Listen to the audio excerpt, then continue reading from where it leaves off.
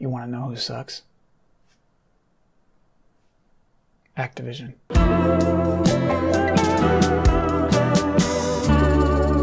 So I did a weird thing this week. I read a transcript for an earnings call from Activision Blizzard. Blah! Which was transcribed for me on a website called Seeking Alpha, which is for people who care about stock markets. Blah! This is, I guess, the kind of thing you do when you make a weekly show about video games. It's nothing I would have done 3 weeks ago.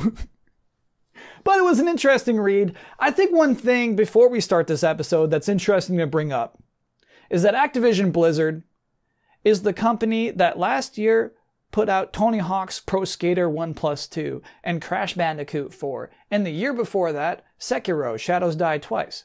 You would think Activision Blizzard would be one of our most beloved video game companies. What we have is this company, Activision Blizzard, ATVI, whose hits are hitting so hard that even relatively large successes aren't contributing anything substantial to their total revenue, which is ridiculous from these other things. But there are these two quotes that I think are pretty interesting from this earnings call. First is from CEO Bobby Kotick. With free-to-play entry points across mobile, PC, and console, Call of Duty experienced an increase of over 100 million players in a little over a year. Call of Duty is the template we're applying to our proven franchises, as well as our new potential franchises, as we attempt to grow our audiences to 1 billion players. New potential franchises. No promises. Not a lot of details. Somebody's got some doodles on their desk for a new potential franchise. This other quote I find interesting. This is from Daniel Allegre, president and COO. Little known fact is most of the top 10 franchises on mobile worldwide are actually based on existing PC or console IP. And our franchises are in genres that are particularly well suited for mobile. So I think this is the current reality of Activision, is that, yeah, probably for the rest of this year, we probably won't see a non-Call of Duty game. By the way, Activision Blizzard is the whole company. There is Diablo Mobile and Diablo 2 Remastered. I'm talking about the Activision half for most of the rest of this episode. I don't think Activision is going to publish a non-Call of Duty game soon, probably not for the rest of this year. However, it's also clear to me that they like to keep their dormant franchises kind of alive. Even if they're just, breeding grounds to become more successful mobile IP, they at least like to have these things, I guess. At this moment, all of their studios are working on Call of Duty games, but there is reason to believe that those franchises are not dead forever, that they can arise again. New potential franchises, possibly, even maybe. So for today's episode, I'm going to give Call of Duty makeover tips to 3 of Activision's franchises. Which is to say, look, you look good right now. I like how you are. You shouldn't change a thing. But if you want Activision's attention, you're going to have to look like this. Tony Hawk's Pro Skater. Tony Hawk's Pro Skater 1+2 is the best version of what it is. I don't know if the developers could have made a better remake of Tony Hawk's Pro Skater 1 and 2 combined in one package. Several 30-somethings are very pleased with this product. But it's not a smash hit. It's not a Call of Duty Modern Warfare 2 or a Call of Duty Black Ops 4. If we're looking at the total gaming landscape today, what people are playing, what people like to invest their time into, multiplayer modes like Horse and Score Attack are not it. It's not going to cut it. So here's what I've come up with for you. It's a mode called Don't Fall Off Your Skateboard. What we're going to do is we're going to drop 100 skaters into a Southern California high school campus. Whoever is the last person on their skateboard wins. Casual players will of course like to play it safe and skate along slowly, while advanced players will be performing complicated, risky tricks, which will of course make their arms grow, so they will of course be able to push other players over easier. Boom! Congratulations on quadrupling your player base, Tony Hawk. You see, the true absolute genius of Battle Royale modes is that everyone thinks they can win. When you think about it like a traditional deathmatch, a high-skilled player versus a low-skilled player, if you're going first to 50 kills, low-skilled players got no shot. But with Battle Royale, maybe, right? It's the maybe. Maybe if I find the perfect hiding spot, if I just get the one kill, all I need is the one at the end, maybe me, a nobody with no skill, could win the whole shebang. And that's what we are offering our skaters. But then that's honestly not even the truth, because high-skilled players still dominate. The actual, true evil genius about Battle Royale modes is bots. Self-esteem bots. Here's what we're going to do. We're going to add AI players into these games who are disguised as human players. We're going to give them names that like their names you wouldn't even know they're bots from their names. Their names are wordplay. Sharkman. Sharkman's not Sharkwave. Sharkwave is really good actually. Sharkwave 09. You knocked over Sharkwave 09. Boof. And of course, the bot's not meant to be good. The bot's just going to stand there and let you knock him over. But let's say you don't even win the match. You're still better than Sharkwave. You barely remember, like, I was better than the shark guy, right? Do I get XP for that? I do? Bleep, bleep, bleep, bleep, bleep. Thank you. I'll keep playing. For weeks and weeks. Bleep, bleep, bleep. Crash Bandicoot. Crash Bandicoot 4 is a very good video game. I think if you released that exact same game 10 years ago, it would have been enormous. Most games under most other publishers, if they did as well as Crash 4, probably would be working on their sequel immediately. Crash 5 would be in development right now. But the thing is, Crash isn't competing with Ori or Celeste. You know, Activision doesn't care about obscure titles that only sell a handful of millions. Crash is expected to be a star. Crash is expected to be exploding. This is a really funny quote also from the earnings call. This is in relation to the mobile game. Crash Bandicoot On the Run has been downloaded over 30 million times to date, and the team is now focused on optimizing the game for retention and engagement. That said, we continue to assume limited contribution for the game in our full year outlook. Meaning, 30 mil, it's good.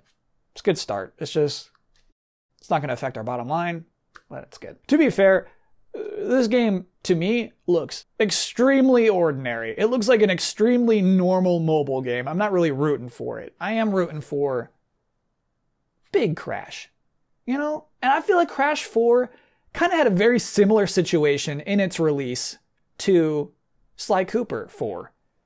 See, back in 2010, there was an HD Sly Cooper collection that had the first 3 games, nice in HD. That's a success. 3 years later, Sly 4, a sequel in the tradition and style of those classic games you loved. And, even though it's good, kills the franchise. Crash 4 is kind of in that same thing. 3 years before Crash 4, we had the Crash Trilogy. You know, remix of the first 3 Crash games. Great! Then, 3 years later, a sequel, which is in the tradition of those classic games. I mean, yes, Crash 4 looks good, obviously. It's got multiple playable characters. It's got skins. It's got masks. But really, it's those other games. For Crash Bandicoot's makeover, it's going to be simple, but it's not going to be fun. We need the right analog stick to fully control the camera. This is not a classic platformer anymore. This is a prestige title. This has to be a big deal. People need to feel cool and smart for purchasing this product. And that's why we're going to look at the 3 pillars of a Call of Duty story and apply them to our next Crash game. Brotherhood. One guy who uses fun swear words. You learn too much and now your boss has to kill you. You know, like, sorry, Crash. This is a bigger world than you understand. Whoa! Why story? You knew what you signed up for, kid. No! No! You get the picture. Will it be better than Crash 4? Absolutely not. Will it sell 20 million copies? I guarantee it. Sekiro Shadows Die Twice. This is a beloved video game. This was a Game of the Year at the Game Awards. I'm still not even sure why Activision wanted to publish a From Software game. It sold 5 million units. That should be probably what you would... That's even better than what you think it would be. But still, it's not enough to be a key Activision franchise moving forward. Really, Sekiro, if you want Activision to like you, you're going to have to learn how to generate content. And I know that sounds dirty. It's dirty. It's what will have to be done. The reality is, man, just being a nice, sweet, good video game isn't enough if nobody's talking about you. You have to generate talk. You got to give them something to talk about. A little mystery to figure out. It's not enough to have new skins. You have to have leaks of new skins. It's not enough to have new weapons. You got to have 100 goofy YouTubers complaining about the brokenness of your new weapons. So here's my plan for Sekiro Season 2. Firstly, the Noid. Recently, iconic character the Noid was added to Crash Bandicoot on the Run. Cute, but not the right fit. What's unique about the Noid is that he's a mascot that's meant to be detested. You're not meant to like this guy, like the Mucinex boogers or the MyPillow guy. The Noid belongs in Sekiro. That's the fit. We're going to make him the hardest Souls boss of all the Souls bosses. Nearly impossible. Maybe you hold a pizza and if he smacks a pizza, like you lose instantly. Something like that. Ironic YouTubers will love it. Hardcore streamers will love it. It's going to be boffo numbers on all platforms. Boffo. Controversy. So we're going to make some controversy. All right, so we're going to make this weapon. It's a knife. Let's make a knife. It's OP and broken. It's DLC. Also, we have this new cutscene, new story moment, where we meet Sekiro's secret grandmother, who is 104 years old. And she wants to wield the knife. Is it right to give an OP weapon to someone of her age? Who's to say? But think of the discourse. Officially, we don't have a statement we're making here. We're making a video game. This is non-political. Wink. Non-officially? Between you and me? Hell yeah, brother. Thanks for talking about our game all day, Twitterverse. Lastly, a Binya Binya glitch. So there's a glitch where sometimes a Binya Binya polywog will appear and knock you off a ledge. That's going to enrage our community. You make a tweet. Sorry, we don't know what's causing this. Sorry, we're going to work on it. We patch it out 4 days later. You're heroes now, baby. And also, a bunch of goofy YouTubers are going to make videos about how they miss Binya Binya. Wag the dog, baby. I will be back with more delayed input next Thursday. Hope to see you then. Thanks for watching.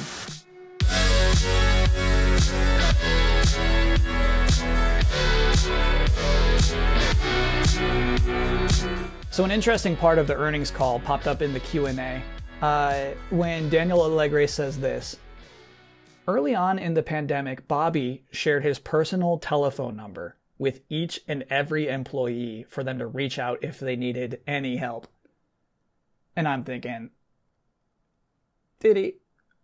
I'm thinking his personal telephone number. But then I found an interview from April of last year with CNBC with Bobby Kotick, in which he says that hundreds of employees took him up on that offer. Hundreds calling up Bobby Kotick. So I felt bad. Because of everybody making videos on YouTube, 0% of them are positive about Bobby Kotick. If Bobby Kotick appears in a YouTube video, there's a 0% chance it's going to be a positive thing. I felt bad. I felt inspired. I felt, be the change you want to see. So I, in turn, gave my personal telephone number to Bobby Kotick. I figured it's the least I could do,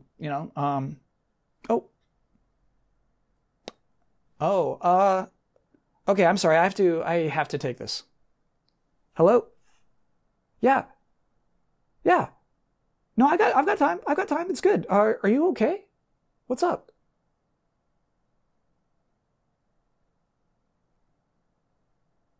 Did you do it?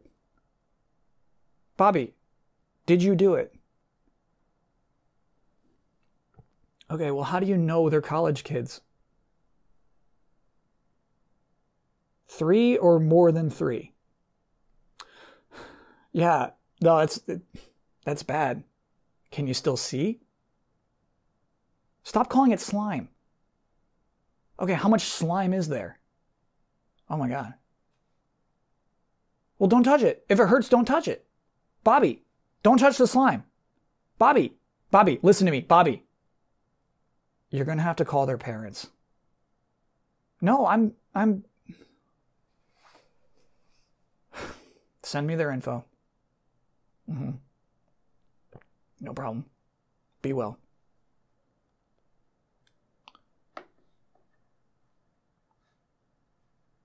Okay, so I'm gonna have to cut this short. I got a few uncomfortable phone calls to make.